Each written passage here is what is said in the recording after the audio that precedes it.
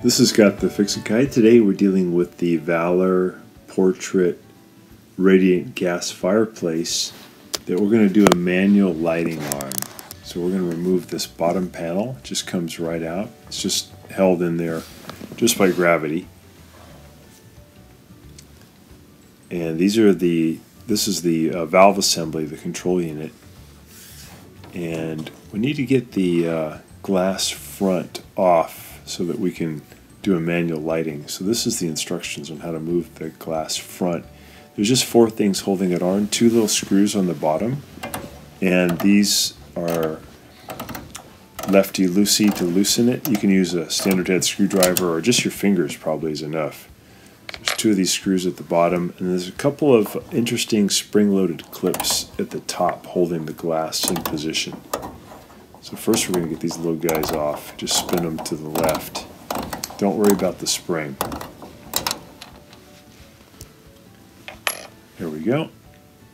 And now we're going to remove the front panel, this big front panel. We're just going to lift up a little bit. There's 2 clips that hold it on. So you just lift up by about 1/4 inch and then pull it towards you. It'll come right off.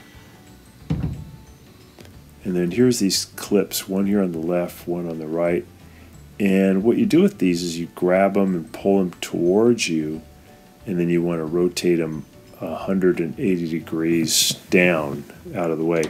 They're pretty hard to pull because they're spring-loaded, so I'm using a pair of pliers to help me. I'm going to rotate this thing out of the way, just a 180 degree turn. I'll do the same on the other side, and then I can remove the glass. Once the glass is removed, you can get your lighter or matches in position for doing the manual lighting.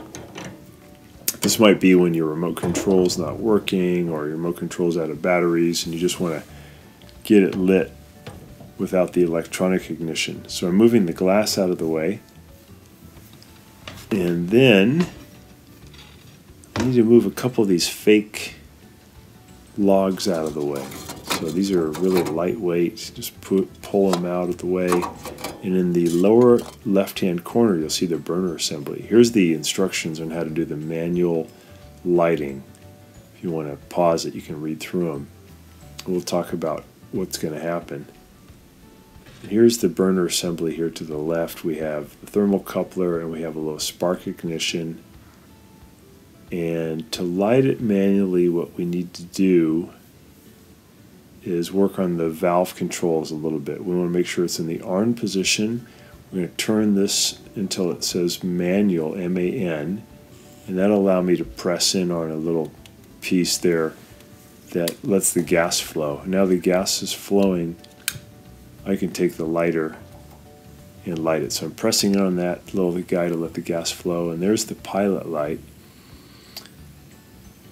And then to control the heat, I'm going to turn this dial to auto instead of manual, and then I'll grab this dial on the left and turn it up toward the top, and that'll increase the amount of gas flow, and it'll make the flame stronger. There we go. So that's near full blast, and you can kind of move it back and forth until you get the heat where you want it. But this may get you some heat when you don't have electricity for some reason, or when your electronic ignition isn't working.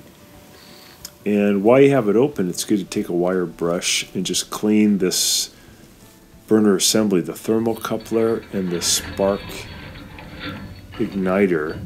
They get a little buildup of stuff over time, so cleaning it with a wire brush can help it once you are going to be using the electronic ignition. So these are really nice fireplaces, and it's just a way to light it manually if you need to. Again, it might be you have a power outage, or for some reason the electronic ignition isn't working. One of the reasons it may not be working is that this might be dirty, so cleaning this sometimes will get your electronic ignition working. So thanks so much for watching, and please subscribe to our channel when you get a chance.